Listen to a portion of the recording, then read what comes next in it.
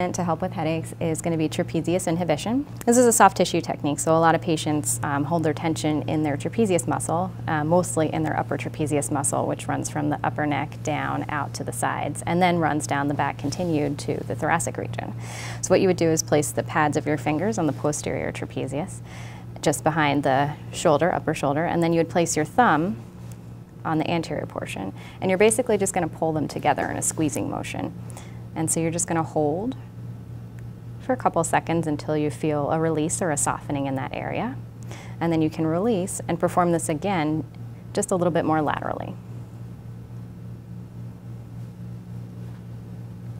And you can even do it again more laterally until you've walked your way the whole way out of the trapezius. Now, if your patient can't tolerate that very well, you can perform it more gently, or if your patient says that hurts really good, please keep doing it, you can actually apply more pressure.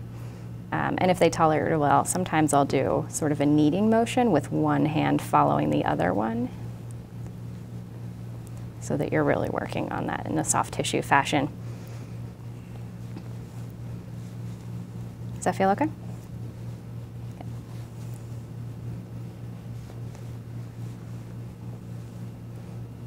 And that's that.